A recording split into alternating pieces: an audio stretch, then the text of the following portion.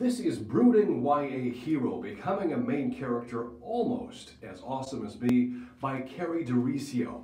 Brooding Makati Pants is a young adult novel character that you've read about countless times in all sorts of books, usually under different character names. Whenever authors need a witty, charming, and incredibly good-looking main character, especially one who loves to take off his shirt and show off his great abs, and one who will make teenage girls swoon over, they call Broody. However, Broody hasn't had many calls lately. It seems his particular style of character isn't in great demand any longer.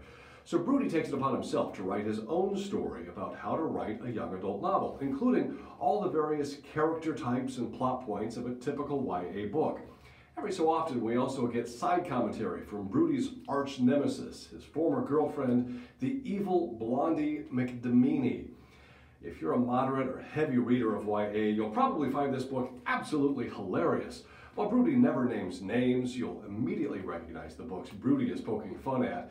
Brooding YA Hero is both a creative method of satirizing bad but popular YA books, and also a how-to writer's manual for anyone looking to create a young adult novel.